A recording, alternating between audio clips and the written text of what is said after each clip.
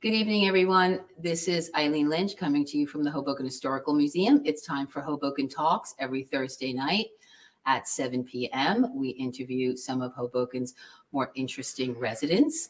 And tonight we will be talking with Professor Lindsey Swindall. She is an assistant teaching professor at Stevens Institute of Technology, teaching U.S. history and humanities. And we're going to be talking to her about some of her interests. Tonight, Lindsey. Hello, welcome everyone. To the show. Thanks, Hi. Eileen. Good to be here. Lindsey, you've been teaching at Stevens Institute of Technology. How long have you been there? Almost 7 years now. Is that when you moved to Hoboken? That's when I moved to Hoboken. What did you think? I like Hoboken a lot. Yeah, I've really kind of always wanted to be in the New York City area. Mm-hmm. And my research on Paul Robeson, is kind of centered in the New Jersey, New York area. So it was a really good location. Sure, because Robeson wasn't he a Jersey resident? He was. He was born in Princeton in 1898. Yeah. Wow. When did he die? He didn't die until 1976. Oh, he lived a nice long life. Yeah, he was long-lived. And I know that you graduated from the University of Massachusetts at Amherst. Mm-hmm. What made you decide to get into Paul Robeson? Yeah, so I'll back up a tiny bit. And so I grew up down south in South Carolina. And I think that had a big influence on kind of, questions I asked about history. And the Charleston area is really immersed in a lot of history. And as a kid growing up, I always kind of wondered a lot of things that weren't talked about. Like my middle school and my high school were both named after rice plantations. And I was always kind of like, what does that mean? People didn't really want to talk about it, it seemed. And, a lot of the African-American students in my classes had the same last name as the rice plantations. And I was like, whoa, what is that all about? And again, like nobody was really talking about these things. And so I just wanted to find the answers to these questions. And that sort of drove me through, study of history, ultimately pursuing a bachelor's degree at the University of South Carolina. When I was there, I got to study abroad for a year in England at the University of Warwick. And when I was there, I studied Caribbean culture and literature and Southern African history. And then I got the chance while I was there to travel to Southern Africa for a while. And I did a lot of research on an essay I did on Botswana, spent some time in Botswana.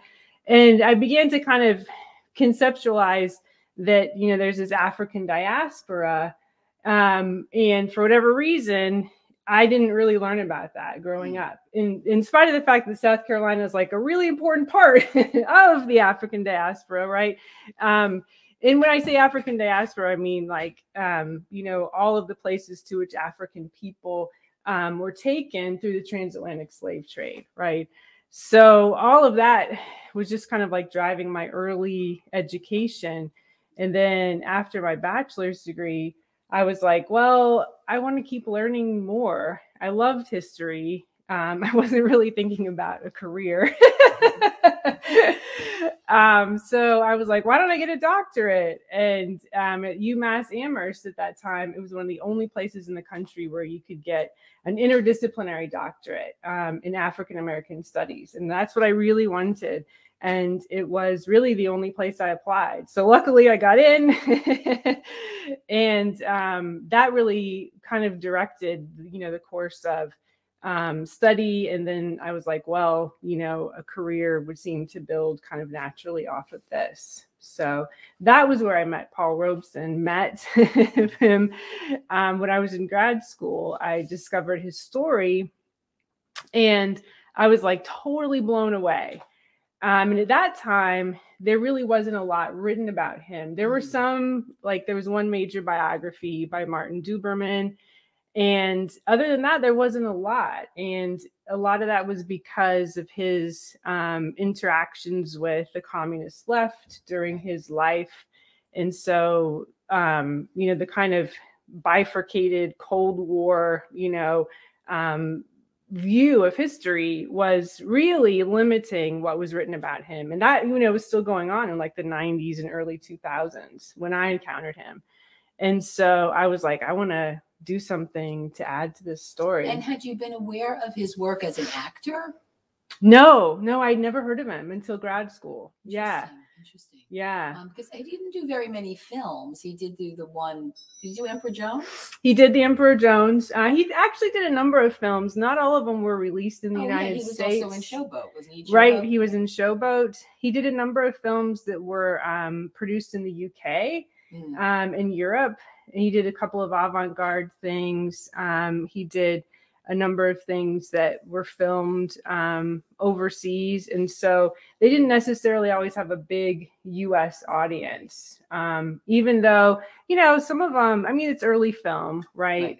So a lot of them are still, in our eyes, you know, would seem pretty demeaning as a character. Like Sanders of the River is like really hard to watch. But what he was always trying to do was at least get African culture on the screen, right? But he actually broke from the film industry in 1942 because he was just sick of it. He was like, listen, you know, it's all driven by profit. You know, it's not about actually creating dignified characters for African Americans. And he was like, I'm just done with it. He finally had enough. Yeah. So even though he could have kept making a lot of money in film, he was done. But he had a long career doing Othello. He did it on and off for years. Right. So that was you wrote the book about that. Yeah, that was Politics of Paul Robeson's Othello. That's right. That was my first book. Grand politics. Well, there it is. So yeah, I'm a big fan of Shakespeare, and that was one of the parts of his life that really, you know, kind of compelled me. And so I wrote my dissertation and then ultimately my first book on his interpretations of Shakespeare's Othello. So now the way he did it, he reversed it. He was the only Black person in the production. Everybody else was white. Right. So usually it's a white actor in blackface. Yeah, that was the tradition in the United States going back to the early 19th century. However, there's some historians who believe that actually in Shakespeare's time, Shakespeare had envisioned him as being, you know, a dark-skinned character, and not in a demeaning way, but in a way that was just kind of referencing that there was this interaction between North Africa and parts of Europe that was happening because of trade and other things. But it was then the advent of the transatlantic slave trade and its growth that kind of changes the whole interpretation of the role, because now you have, you know, this idea of racism and white supremacy emerging from the transatlantic slave trade, which then really changes how people saw the role of Othello. So then you could argue that Robeson was one of the actors who was trying to bring it back to be seen as a dignified role. He was someone who was a military leader, you know, somebody who was respected by, you know, a lot of the leadership in Venice. And so, yeah, to me, that was fascinating. And so in the book, I go into a lot of that history. And then I look at his 3 portrayals of Othello. 2 were in England. And then, of course, the one on Broadway. Right. And then the one on Broadway, which was huge. It was actually like in the late 40. It was in the during World War II, actually, which is kind of interesting. I talk a lot about that context of World War II because he was very, very outspoken during the war. And they went on a long U.S. tour, which was actually during the war. And it's still the longest running production of Shakespeare on Broadway. They did 296 performances in New York. Wow. Yeah. And it was also a kind of, I argue, like a socially democratizing event because he had clauses in his contracts like there couldn't be segregation in the theater or he wouldn't perform there. And, you know, just the fact of a Black actor being on stage in a lot of places was like highly, you know, visible and controversial. They didn't even play in the South in terms of the U.S. tour, but just being in places, you know, that were sort of near the South, there would be, you know, a little bit of dissent and, tension in the audience. Isn't it interesting? Because of course at that time there were Black performers, but Sure. as long as they were singing and dancing, I guess it was fine. But once you get up there to do Shakespeare, yeah, wow. You're right. I mean, Shakespeare, for a lot of people is like, the paramount, the height of Western civilization. Exactly. And so Robeson's interaction there was really challenging for a lot of folks. But the fact that he is, really broadly accepted, and people came out to see it in droves, and it really brought a new audience to the theater, working class people and laboring people and, African Americans and immigrants, wanted to see this because it was a thing everyone was talking about. That's so interesting. Yeah. So did you, because you talk a lot, you also wrote another book about his life and activism and art, because he really was such a huge activist. Right. I mean, right all through his whole entire life. Absolutely. I mean, he came from a family that was always kind of driven to speak out. So growing up in Princeton, New Jersey, his father had been actually a runaway slave who ran away from slavery in North Carolina, came up to the North, educated himself at Lincoln University, ended up preaching in New Jersey. And, he was somebody who wasn't afraid to, call out the social conventions of the day. And so Paul really grew up in this sort of tight-knit community of African Americans who were very socially engaged. And that was what, really shaped a lot of his early life and his early engagement with, the fact that he actually compared Princeton to a Southern plantation, because the power structure comes from the university, and then all of the African Americans kind of do the menial jobs. And so he was one to, not hide from the fact that, these models are being replicated, and talked about it a lot. That is, his life is fascinating. But you've done a lot of work on civil rights. You've done a lot of writings on civil rights. And isn't it interesting that you had to go to England to learn about the African diaspora and the colonization? Yeah, right. It's in a way not unlike Robeson, who actually, when he was in London in the 30s, that's where he interacted with a lot of leaders from Africa and the Caribbean. And that's where he really became even more politically engaged. Yeah. Yeah. So when I was working on Robeson's life, I encountered some of the organizations that he interacted with.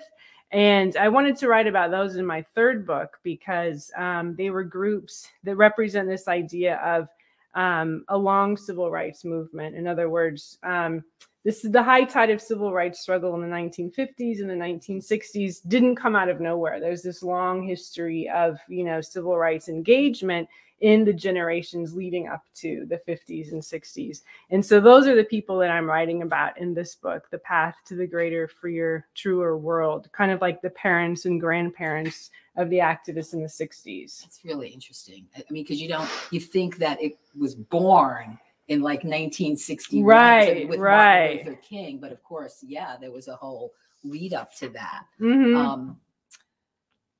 I know you've done a lot of work on Paul Robeson, and you've done some work with the New Jersey Council for the Humanities, who is one of our funders. They're a wonderful organization. The New Jersey Council for the Humanities is actually part of the federal National Endowment for the Humanities. And they have this wonderful program called the Public Scholars Program, where they have all these experts on particular subjects, and organizations like the Hoboken Historical Museum can book them to come in for very low cost. And you actually participated in that program with the Paul Robeson talks. Actually, I didn't do the Paul Robeson talks with them. I did James Baldwin with them. I didn't realize that. That's okay. With Paul Robeson, I ended up I developed a program around kind of using his speeches to reach young students, like using James Baldwin speeches. Paul Robeson speeches, right? So I work with actor Grant Cooper on that, and it all kind of started actually in his brother's backyard when I had a book talk about Paul Robeson, and I wanted to do something kind of different. And so I was like, let's bring some of his speeches to life with you reading them, and we'll have some images and stuff. And it went really well. And we ended up making that into a whole program, and then doing a lot of outreach to schools. And since 2016, yeah, here we go. Yeah. So since 2016, we've been to, probably a couple dozen schools, middle schools, high schools. We've done colleges. New Jersey, right? Mainly New Jersey, well, New York City, Connecticut. We've been up to Massachusetts. Yeah, and these have been some of the really most rewarding engagements that I've had. We've helped schools buy copies of the book, and we've donated copies of the book so that the students can learn about Paul Robeson. And I love that picture, because I was like, hold up your copy of the book, and everybody held up their copy. And the students asked such great questions, and they were so excited to learn about this, really important historical figure that they had never heard of before. And it's amazing they've never heard of him. Yeah. And one time we actually were going up into the Bronx, and we ended up turning the corner, and the school that we were going to, the building was named after Paul Robeson. And because the school had a different name, we didn't actually realize that we were going to a building named after Paul Robeson. And we were like, oh my goodness. And that's actually where the picture that's the background comes from. So the students had done a lot of like murals about Paul Robeson. Yeah. In the auditorium where we were doing the program. So it was like super, super fun and exciting to do a program on Robeson in this auditorium where there were all these murals about his life, and the students were really excited. So where was the high school? This was a middle school in the Bronx. It was one of the Success Academy charter schools. Oh, right. Yeah. I forget the name of the school, but so those engagements have been really exciting. And then we've taken the Paul Robeson story to some other places. I think the next image is from when we were in Boston. With a student? So that's Caroline Harvey with Grant and I. She's a faculty person at Berklee College of Music. We were talking about Paul Robeson's music at the College of Music. And the students, again, there were totally blown away, because they hadn't heard of Paul Robeson and the spirituals. And we had a really, really neat engagement there. But oftentimes when we talk about Robeson, like, these people will come up to us and go like, we have a family connection, or my friend works with him, or so, and like all these amazing stories have come to us. And so when we were at Berklee, Caroline Harvey comes up to us and goes, my grandfather, Arthur, defended Paul Robeson in Albany whenever he was trying to perform in the 1950s during the McCarthy period, and he was blacklisted.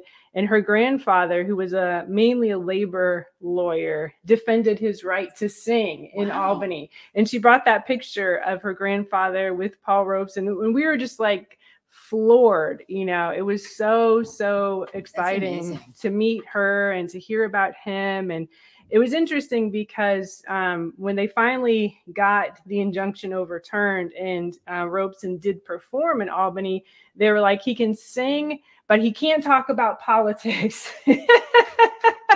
So whenever he would make a statement, he spoke it in, I think, Chinese, because he was fluent in like a dozen languages.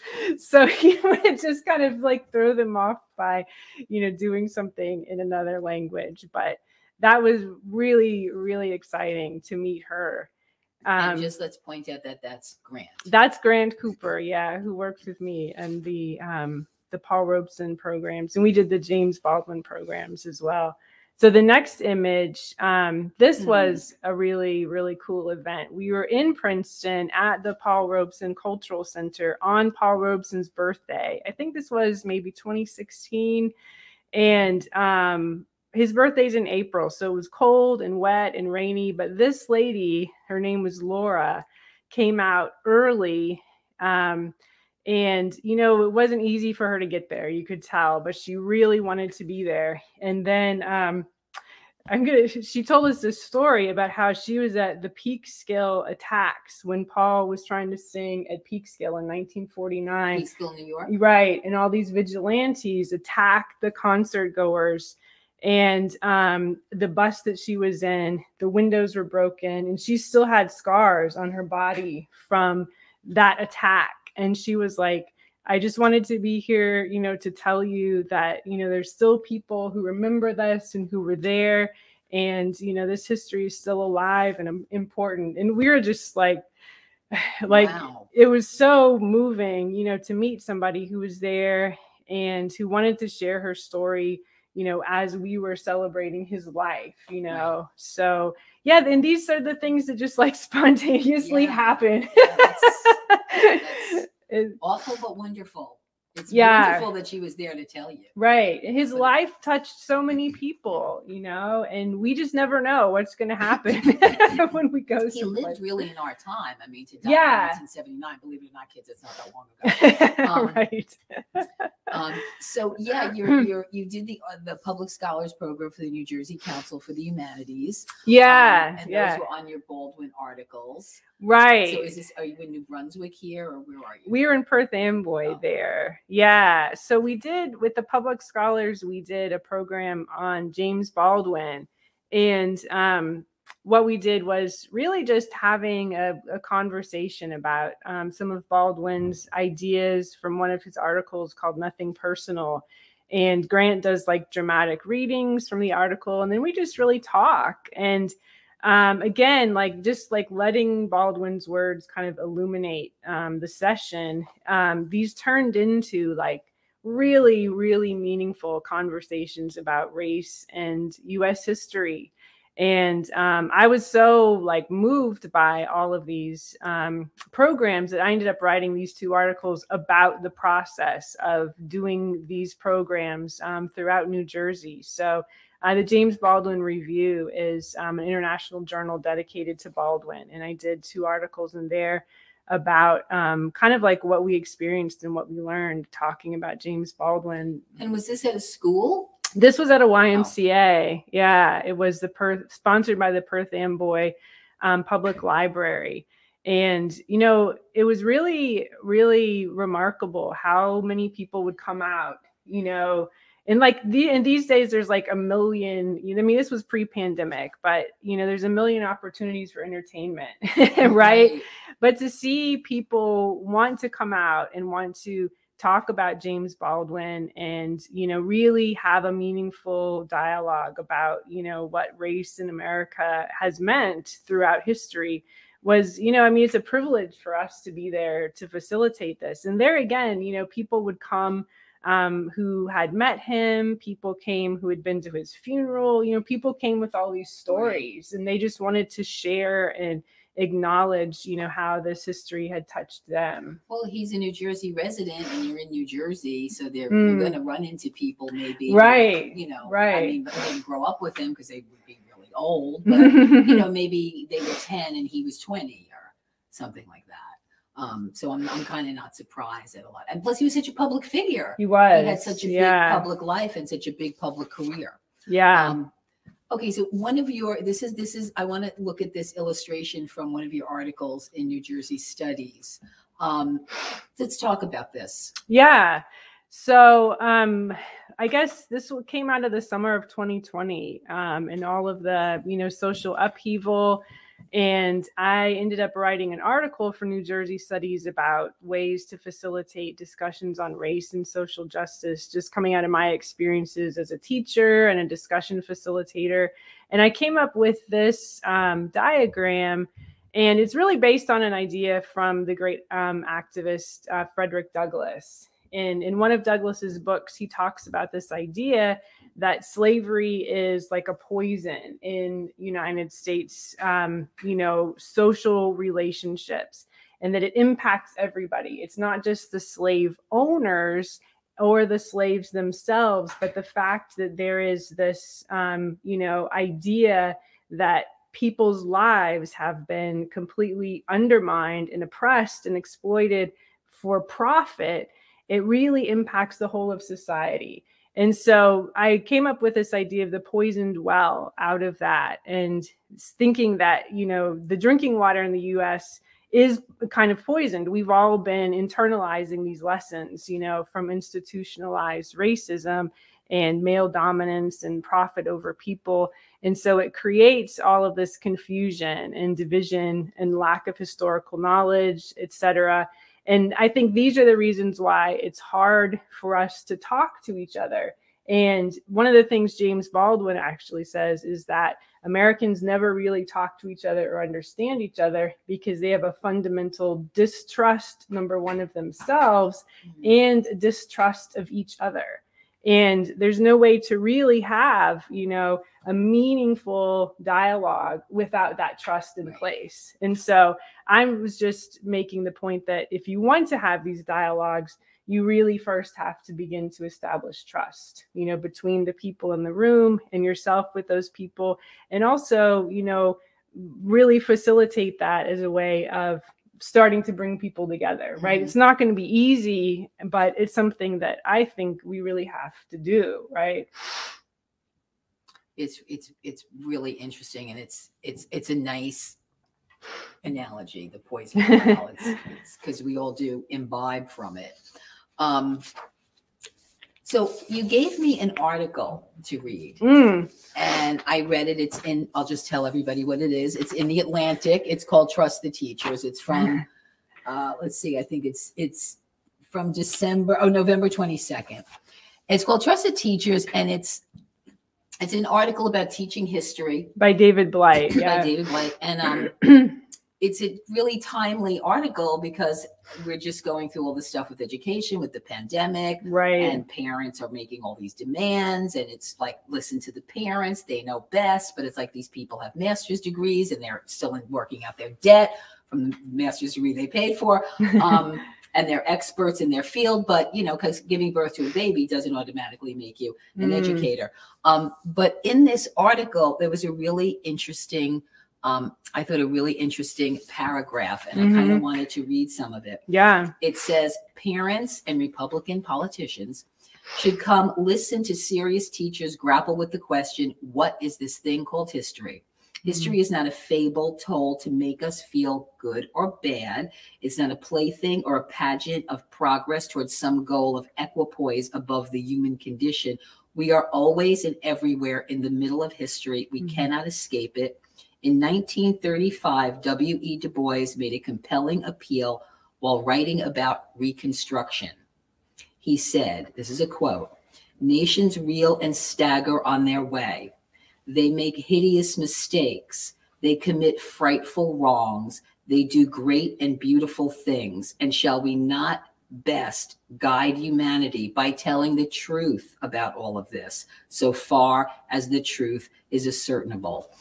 I thought it was, I mean, it kind of blew my mind a little bit when he talks about how nations make mistakes and they do stupid things and they do wrong things, but then they do beautiful things. It just made me look at not just history, but governance just in a completely different way. I mean, it's made by people, and people are so stupid sometimes, you know, I mean, no offense to all the people out there, but you know, they can be stupid, and they're running our country. They're human beings, you know, it's not, that's right. They could be the smartest people on the planet, but they're going to make a mistake. Right. And it's interesting the way it is taught, you know, and I think about how, like when I was taught history in, you know, I'm talking about like elementary school, they just, like, I had no idea.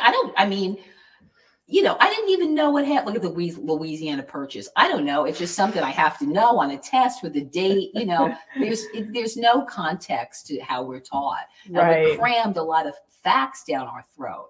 But the context of those facts, we never really get that. Yeah.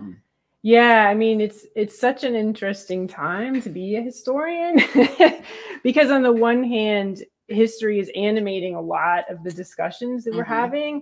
But on the other hand, you know, having a discussion about history, a lot of people don't understand is going to be uncomfortable, right? And there's sort of this, I think there's this paradox between like the public view of what history should accomplish, which is usually kind of boiled down to like a set of myths. You know, here are the heroes. Right. Here is, you know, the straight, you know, line of progress, and everything's always getting better. And these are the people who helped make it so, right? And then there's what historians uncover, which is complicated and messy and full of vulnerabilities and frailties and mistakes, because history is about people, right? And I think we need to do more to maybe bring those two somehow into discussion, you know, and see that it is complicated and it is messy. And, you know, like Du Bois said in that statement, that comes from a book about Reconstruction in 1935 called Black Reconstruction in America. And he was actually arguing that African Americans were really important in being active to end slavery and to build Reconstruction. And at that time, nobody was saying that in the country. Right. And so he's really telling a new kind of history that hadn't been told. And, you know, I mean, that's the other part of history, is that it's always changing, right? As we learn new things, it's evolving. And, you know, I think that in order to really move forward and grow as a country, we have to begin to get a better handle on these things, you know? Well, it's like that expression. I never really liked it, and I heard it a lot when I was in college. History is written by the victors. History is written by the winners. And it's like, well, that's only half the story then. Right. Yeah. Or maybe like a tiny part of the story, not even half sometimes. And, you know, as we learn more about the complete story, I kind of think of, I don't know if you remember the old radio announcer, Paul Harvey. He had this thing where he said, and the rest of the story, right? Oh, yeah. Was he a voiceover art? Yeah. You know, his thing was, and then from another world or something like that. Because some woman made a movie about it. But yeah, we need to know the rest of the story. You know, what else is happening here? And I mean, the issue, the tension comes in when you challenge the great, you know, men, the great myth model of history that people have been taught, and you go, well, like, there's a lot more to it. You know, that is what frames things like national identity, you know, and individual identity. And so people are super invested in, you know, those symbols and those stories and those events, whether or not they have, you know, historical documentation to really accompany them. And, you know, I encounter that a lot in the classroom when I talk about things, and, you know, we talk about like something like Thanksgiving. Well, we have like very, very little information about, like, you know, about what the menu was.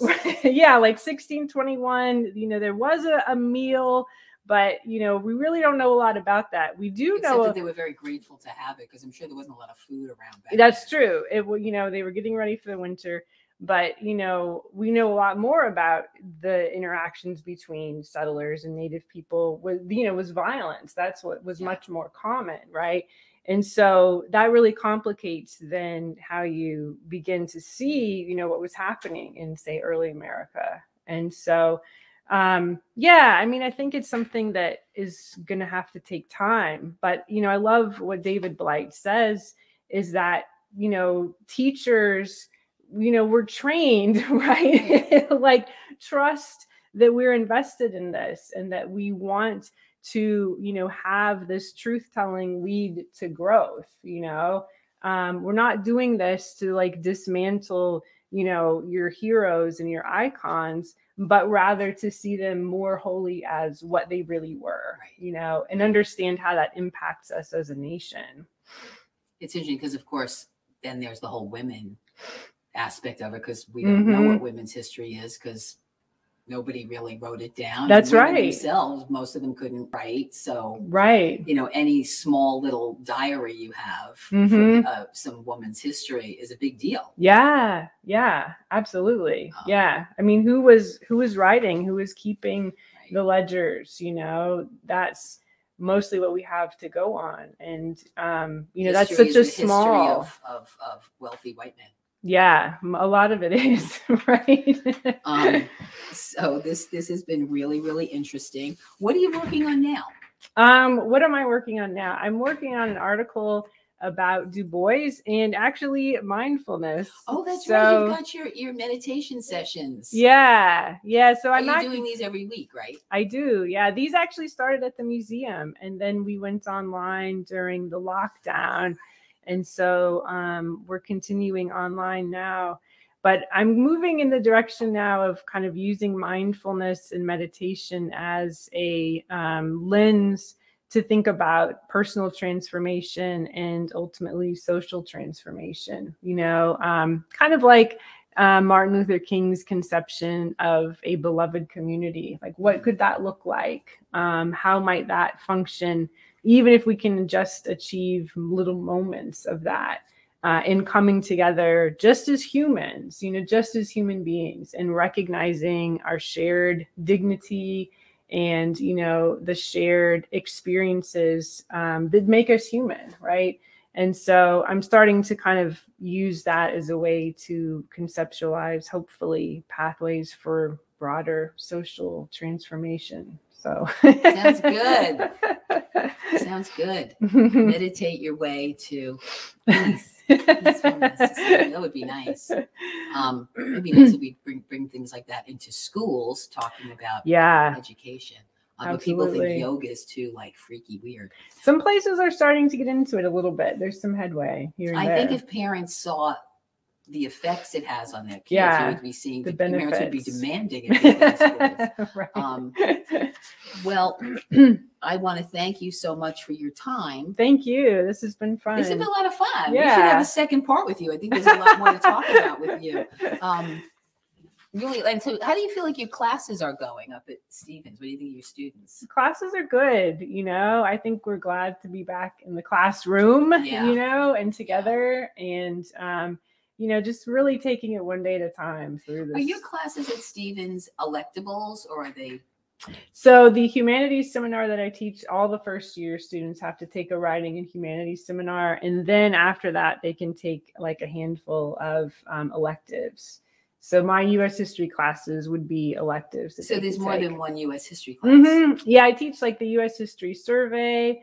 I do African-American history. I'm doing women's history in the spring. I do a class on 1960s protest, which awesome. Is, it's a great class. And last spring, I was using it as a way to kind of think about everything that's been happening in the country right now. Really good. Yeah.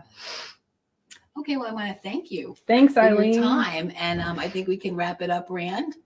This has been wonderful. If you have any questions for Lindsey, she is at Stevens Institute of Technology. Next week, we're going to have Eric Hammer. And then the week after that, we're going to have Tammy Faye Starlight.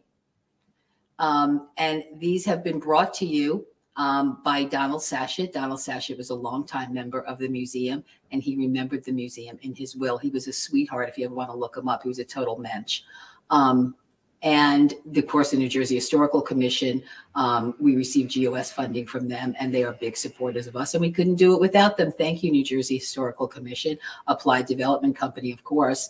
They provide the space that we're sitting in, so thank you, Applied.